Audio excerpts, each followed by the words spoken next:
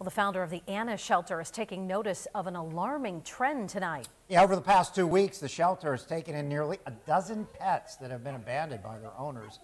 Now, in one case, a young pit bull was found tied to a bench in a park. In another, 2 dogs were found abandoned in the state game lands.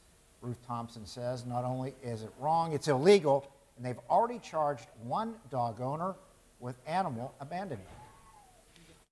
You know, abandonment's just never an option. I mean, there are other options. If not my shelter, there's plenty of other shelters and resources.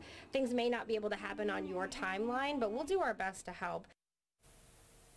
And the Anna shelter currently has 72 dogs. And Thompson says the additional animals put a strain, of course, on other resources as well. Still to come this evening at 5.